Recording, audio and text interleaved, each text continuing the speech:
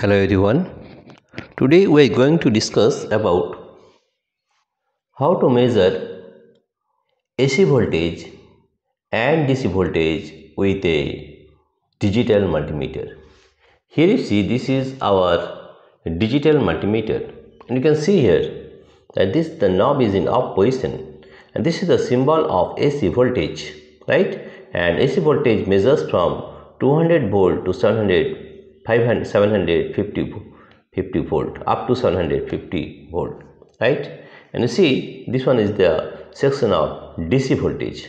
You can measure DC voltage from 200 millivolt to 2000 millivolt, 20 volt, 200 volt up to 1000 volt. You can measure the DC voltage, right? First of all, we will measure the AC voltage. Here you see this is the AC voltage. It measures from 200 volt to 750 volt, right? We are measuring first the AC voltage. Here you see this is our AC current. You can see here that this is our, but remember that before measuring AC voltage you have to be very careful about it, otherwise you may get shock, right? So be careful to measure the AC voltage and check whether your probes and all these meters are in perfect condition. Only then you can measure the AC voltage, otherwise you will get shock to measure this AC voltage. This is very dangerous for you. Don't try it at home if you have don't expertise in this subject, right? You see here we are going to measure the AC voltage with the help of this digital multimeter. Now you see how you can measure the AC voltage. Here you see we've taken the heat here and see that we are measuring the AC voltage. You see this is AC current, right? Here you can see that this is AC current and we are measuring the AC voltage first. After that we will measure DC voltage. You see here we are taking this one and we will put the knob here. You see here this knob should be put at 750 volt because we have to put at maximum voltage, right? You see here we have put it at 750 volt. It is starting from 0 volt to 750 volt, and we measure the voltage with this digital multimeter. You see this is our AC current, right? Alternating current or AC current. Now you can measure it. You can see that how we are measuring this AC voltage.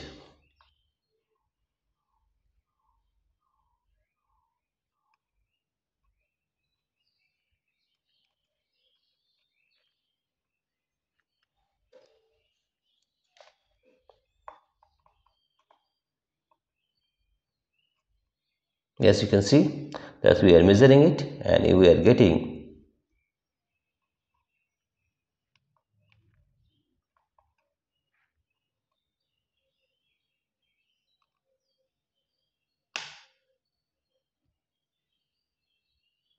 (243 volt).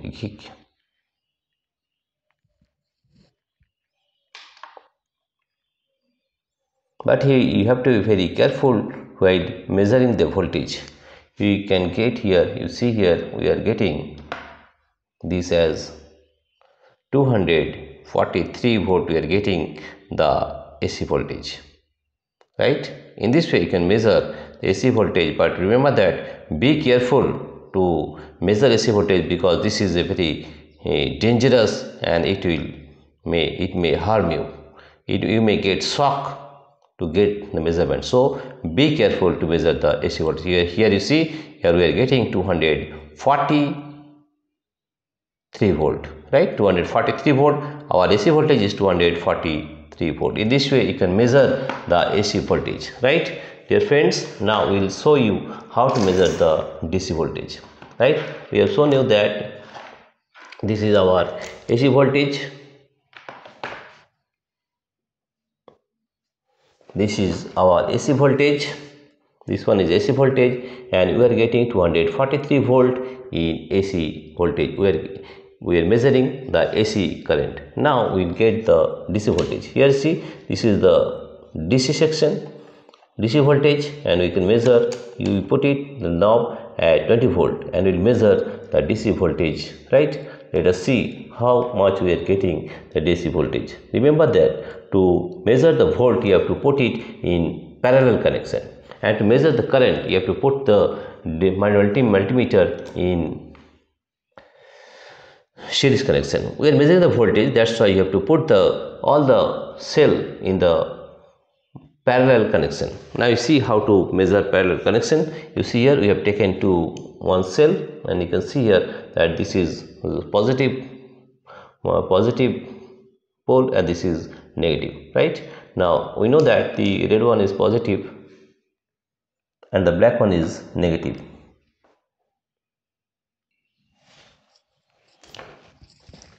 Now everybody, we are going to measure the DC voltage. For measuring DC voltage you have to put the knob at 200 milliampere 2 millivolt or 2000 millivolt, 20 volt, 200 volt up to 1000 volt. You can measure with this digital multimeter. Now you see, this is our positive probe. The red one is the positive probe and the black one is negative probe. We will connect this digital multimeter in parallel connection to measure voltage. Now you see how we measure the voltage of a cell. You see here, this is the positive and this is negative. We will touch the positive terminal with positive probe and negative with negative, and you see how much we are getting the voltage. You see, this is 1.29 volt. You can see here that this is 1.29 volt, right? This is 1.29 volt. Now you can measure other cell also. You see this one is the positive, this one is the negative. You touch it with the positive terminal and negative with the black. 0.73 volt, the 0.73 volt this one. And if you measure this cell, you see this is also a cell, and if you measure the voltage you can get here, this is the negative, this is positive, right? Take it with positive and negative, and you see this is 0.23 volt, 0.23 volt. This cell is 0.23 volt, and you see there is another cell. You see here, this is the negative terminal, this is the positive pole of the battery of the cell. Let us measure this one, and you get here as 1.35 volt. You see here 1.35 volt. You have to remember that whenever you measure the voltage, you have to put it in parallel connection. Otherwise, you see these two cells are connected in series. And let's see what is the voltage. This is the negative terminal. We put it negative, and I put the positive here, and you get 2.45 volt. They are the connection series, and we are getting 2.45 volt. Once again, we are measuring the voltage, and you will get, you see this is connected in series. We are getting 2.41 volt, right? Getting 2.41 volt, right? If you measure this cell, you know that this is the positive terminal and this is the negative terminal. Negative with negative and positive with positive, and you see how much voltage we are getting. We are getting 1.33 volt, right? This is very easy to measure voltage. Now you see, if you measure the voltage of this cell, let us take the positive side, and we are getting 1.35 volt. This is 1.35 volt, right? And if you measure the battery of this cell, this is the negative terminal, put it in negative, and put the positive probe or the positive terminal of the cell, and you will get the voltage. Here you see we are getting 0.23 volt, right? 0.22 volt. It is 0.22 volt. We can measure all the cell in this way, right? Remember that you have to put the, you see here we are measuring this one with this positive terminal, and you are getting 1.36 volt. This is 1.36 volt, right? And if you measure the cell here, you are getting how much you are getting. You see here we are getting, yes, it is 1.48 volt. It is very easy to measure voltage because you have to put the multimeter in parallel connection. Only then you can measure, otherwise you can't, right? Here you see you are getting it. You are getting 0.19 volt. This is 0.19 volt, this cell. And if we measure the cell voltage of this cell, let us take how much we are getting. we are getting 1.39 volt, 1.39 volt. It is 1.39 volt. And we measure this one. Let us take how much voltage you are getting, negative with negative and positive with positive, and you are getting 1.38 volt, right? This is 1.38 volt. Now if you measure the voltage of this cell, what you are getting, this is negative terminal and this is positive terminal, and let us see how much we are getting. Yes, we are getting 0.13 volt. This is 0.13 volt, right? And if you measure this one, let us see how much voltage you are getting. You see here, yes, it is 0.35 volt, right? This one is a discharged battery. We are not getting result for that.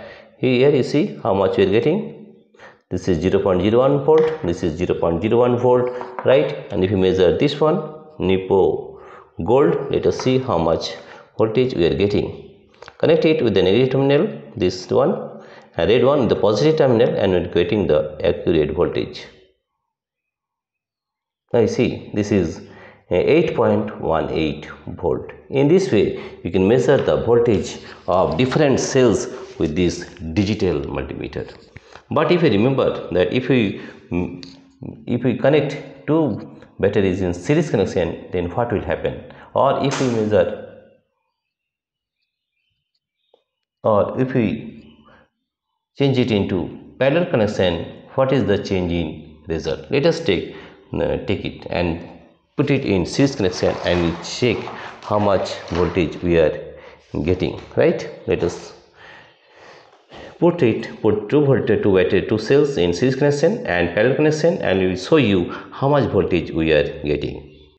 You will see that we will put two cells in series connection and we will show you how much voltage we are getting. Suppose this, you have to put it in series connection, suppose this one, or we can take another cell.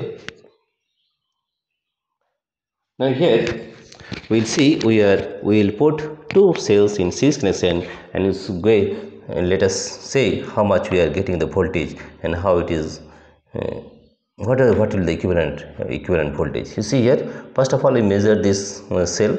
Let us take how much voltage it is. It is, you see, it is 4.69 volt, right? It is 4.67 volt. It is 4.67 volt. And if you measure this one, you will get how much. You see here, we are getting nearly, you are getting,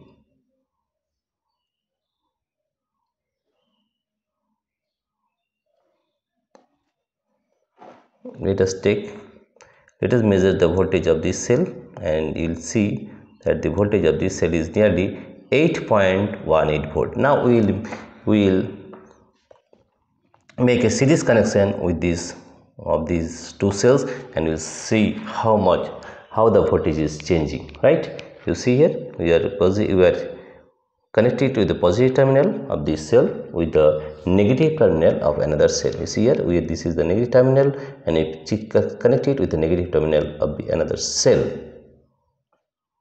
and this is connected in series connection, right? Now this is in series connection. I will measure how much voltage it is, right? Now you see here, we are connecting this with the negative terminal. You see here, and we will connect this probe with the positive terminal, and they are connected in series, and let's see how much voltage we are getting. You see here, we are getting 12.81 volt, 12.80. That means the voltage is added up, right? This voltage is added with this voltage. If we connect the two batteries, two cells in series connection, it will be added up, right? Now if we measure, if we change this connection as parallel connection, then what will happen? Let us see, right? For parallel connection, what you have to do in this way, that you have to take this negative terminal of the cell to connect with the negative terminal of this cell 1, right? This is negative with negative, and you have to put the positive terminal with positive terminal, and let's see how much we are getting the voltage. Now here you see, we are putting the positive terminal and connecting the positive terminal with the positive terminal of the cell, right? This is negative with negative and positive with positive terminal of the cell, and we will check how much voltage we are getting.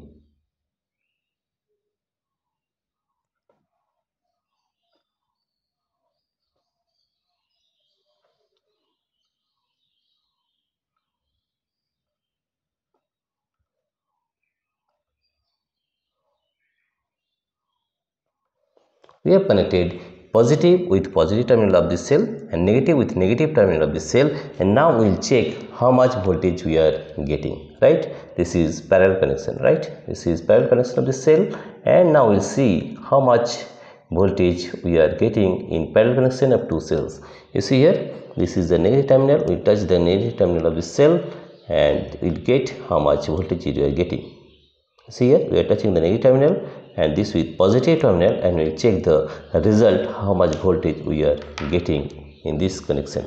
You see, positive with positive terminal. We are connecting positive with positive terminal and negative with negative terminal of the cell, and we will connect these two cells in parallel connection, and we will check how much voltage we are getting, right? You see here, this is the negative terminal. We put it in negative terminal and you get the, and here you are getting the positive terminal, and you see you are getting 6.61 volt, right? That means there is a difference in the voltage. How much? The formula again we will measure this one.